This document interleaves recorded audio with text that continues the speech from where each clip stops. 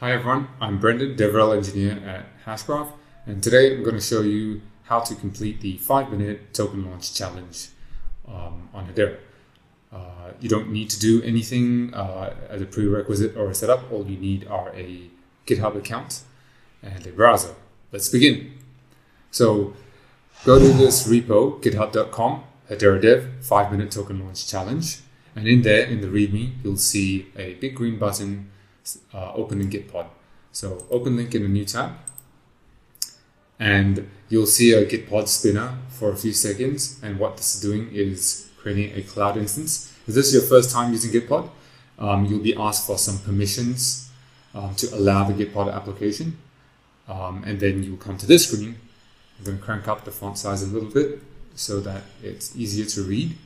And you will see this is running entirely inside of the browser. So on the left here, you've got your file navigation. Over here, you have your files or your code editor. And over here, you have a terminal. In fact, there are three. This is getting dependencies in the background. This is running RPC relay, and this is the main terminal, which we'll be using. You don't need to bother with the other two. Now, the first thing to do is to answer the interactive prompts, and that will help you to build a .env file with all the credentials. And so you can see this here. This is all empty, and we will be getting this filled out for us automatically. So inside the terminal, it says, please enter some values requested or accept the defaults. So for a BIP39 seed phrase, just hit enter and you'll get a new one generated at random. For number of accounts, also accept the default. You'll get several accounts. For RPC endpoint, just accept the default as well. And for operator account private key, again, accept the default, and that will use one of the accounts generated previously. So for the next one, they'll say, please ensure that you're funded, followed by an EVM address. So copy that using Command C or Control C, and then Command or Control click on faucet.hedera.com and press open. And that will open it up in a new tab. Paste your wallet address inside of here, press the receive button, pass the captcha, press the confirm button, and wait for a couple of seconds, and you will see testnet hbar successfully sent. And once you see that, you can close this faucet. That will take you back to Gitpod. Go back to the terminal and simply hit enter because it's been funded now.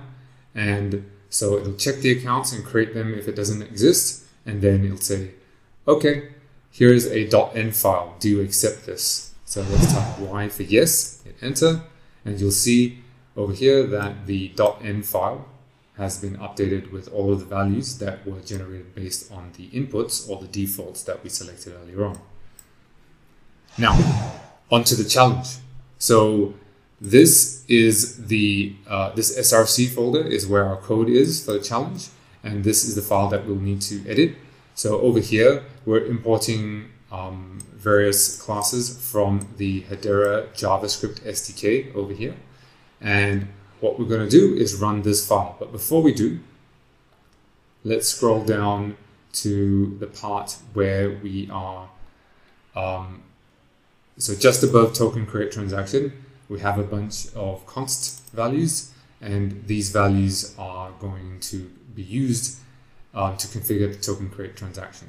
So let's say I want to create a fungible token whose name is BGUIZ coin, right?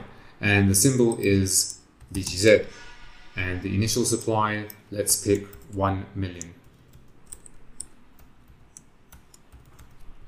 All right, so we save that file, and now we're ready to run it. And you can see here, the name, symbol, initial supply are used within token create transaction. So cd src in the terminal /script, and then hit the tab key to autocomplete, and then hit enter. Right, and that will run this file. So you'll see here that it says configuring the new HTS token, and so this is the bit that runs over here. And then if we hit in the terminal, hit enter, then it says creating the new HTS token. So that will be over here where it actually signs, executes, which submits to the network and then gets the receipt. So let's hit enter to proceed. All right, and now we have a new token ID, and then it says, okay, time to view it on Hashscan, right? And so we just hit enter to proceed, and that will give us a Hashscan URL. So let's hold down Command or Control and then click on that URL to open it, and that will open us, navigate to hashscan.io/testnet/token followed by your token ID that you saw earlier on. And so you should see fungible token with a name and a symbol and an initial supply of the amount that we specified. And that's it. Thank you for following along, and I hope that you complete the 5-minute token launch challenge yourself.